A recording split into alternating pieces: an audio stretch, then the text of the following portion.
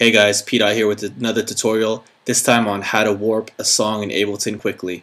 My technique for this actually involves using another piece of software. We're going to be using Serato to analyze the BPM of the song. I found that this really speeds up the process for warping songs and makes it a breeze. So if you haven't already, go ahead to go to Serato.com and download the software. We're going to go ahead and open Serato right now. And today we're going to be using song from a buddy of mine, Crescent Phase, by my homie Wave Groove. Be sure to check them out on Bandcamp. Check them out, Void Shift at Bandcamp. So here we go, let's take a listen to the song.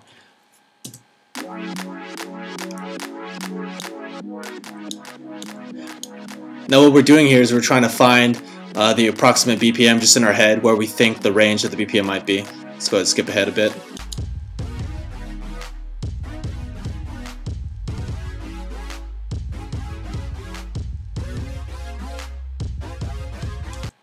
Okay, I think I have a general idea of what the BPM might be.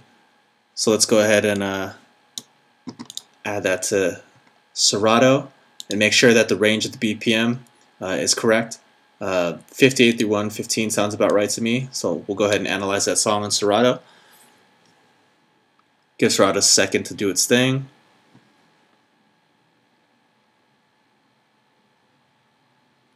Alright. Serato's finished analyzing the song and it's come up with the BPM of 73. That sounds about right to me.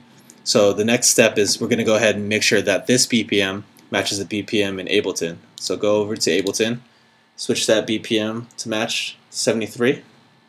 Next we're going to go ahead and grab the song and drag it into Ableton.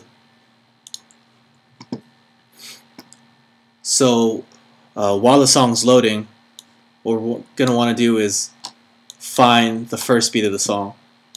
So let's zoom in, make sure it's nice and tight.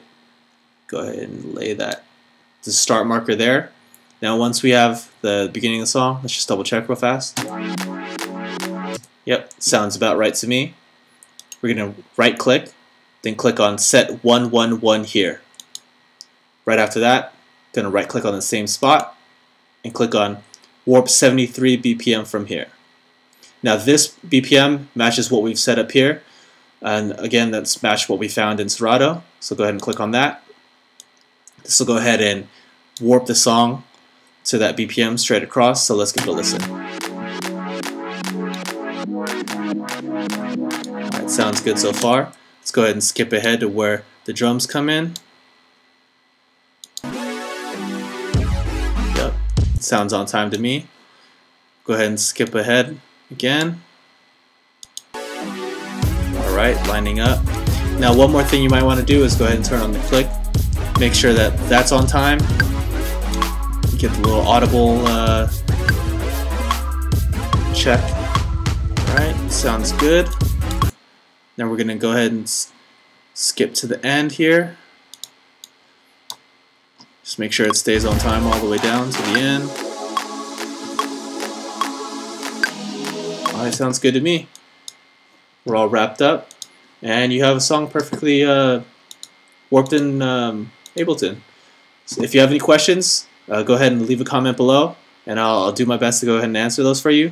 If you found this video helpful in any way, be sure to like it and subscribe. There'll be more video tutorials to come. Thank you guys.